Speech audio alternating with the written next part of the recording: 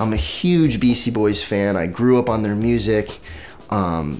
Their beats are forever ingrained in my brain. What I didn't know, and I learned through this process, this recording from Nate, is that wasn't them sampling things, it was them playing things, you know? And that even makes it even more, you know, exciting for me. I basically brought in a shell of a tune, and Sput helped me finish the composition with this intro. And I thought it'd be cool to add like this introduction to the beat, because he was like, I just want to do a Beastie Boy type beat. You know, I just want to do Beastie. He's a big Beastie Boy fan. And I grew up listening to the Beastie Boys, and I was always a dreamer at being in a band that had this brotherhood like the Beastie Boys had.